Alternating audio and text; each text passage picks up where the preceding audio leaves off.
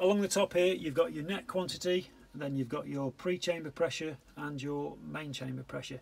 Typically in wet silage you'd either run 3 or 4 and on your pre-chamber, or 6 or 7 on your main chamber. To actually change them, if you tap that and then if you go up or down, confirm with the tick, and then you've actually changed the setting. The net setting, typically depending on the quality of your net, you'd run somewhere between 2 to 2.5 revolutions of net.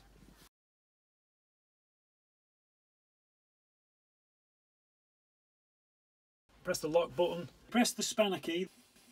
That then brings up the 3 graphics there. If you press operation, that takes you straight into the screen where we can adjust the layers of film, and the wrapper RPM.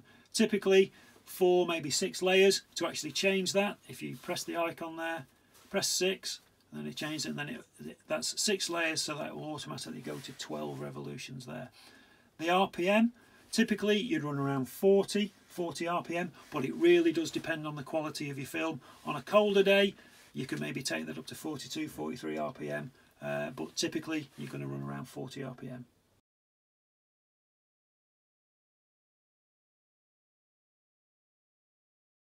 Press the icon, and if you want to go to 13, you're then there. Yeah, that's really down to the operator and the customer.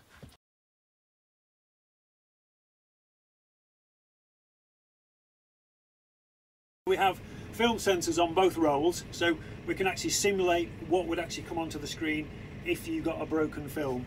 So we can start the wrapping cycle.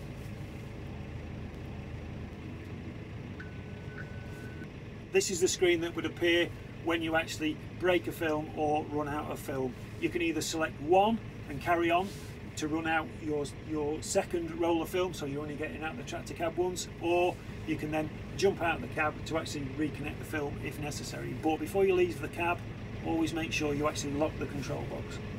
Film brake sensors there turned on, but if for whatever reason you can just turn them off, but you really should work with them on.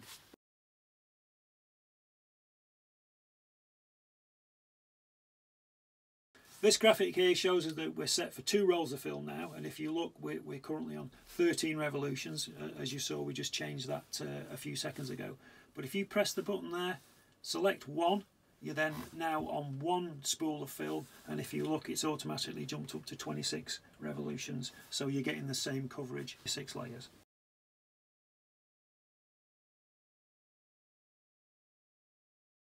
Our density valve is positioned just above the valve block, as you can see there. See the handle.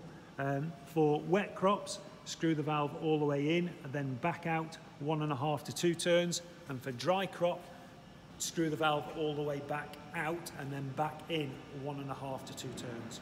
There's a gauge on the front of the baler where you can actually see the setting that you've achieved by adjusting the valve there. For wet crops, you'll be up to 150, and when you've adjusted your valve for dry crops, you'll be up to 100 on the gauge.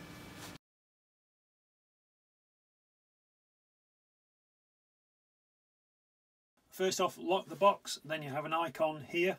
Press that icon, then that takes you straight into the bale counts. We can store 40 fields worth of information. We can name the fields, so if you give it a name, press the tick button, it appears on there. And if you want to clear the bale count, if you press that, then that brings up the 40 fields that you've got. If you hit the clear button, then the tick, as you see there, it clears the bale count.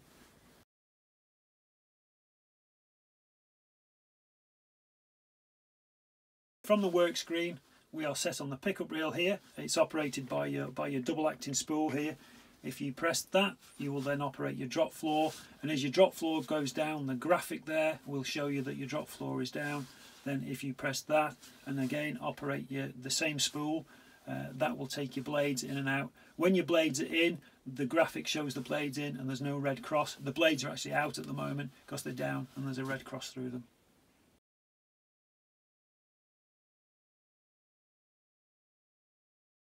You would be in auto there, or you can actually operate in manual mode, where if you want to finish your field, that's when you maybe select manual mode, and then if you've not got a full bale, you can still press the net start button there. What you can do, you can actually turn the pre-chamber off, Yeah, and as you see, you get across of there, and then you are then driving it like a conventional baler. It will come up and tell you to stop on the screen, and then if you've got your net set on manual, that is when you would press the button to start the cycle. Bale tip, it's currently set on manual at the moment, so during the wrapping cycle that button would go red and then start flashing, and then it's up to you to press the button to actually operate the wrapper. You have to drop the bale in a safe place, but if you're in a flat field, if you just select auto there, as soon as the wrapping process is finished, the wrapper frame will lift up and drop the bale off.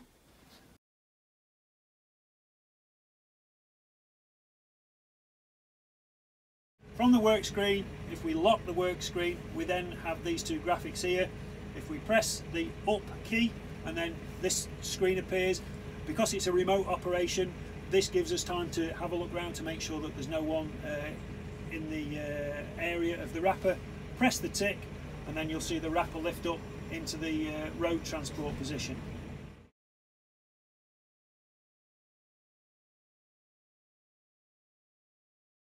Press the down button and again the same screen appears. Press the tick and you'll see in the camera there, you'll see the wrapper going down, ready to accept the first bale. My way of farming.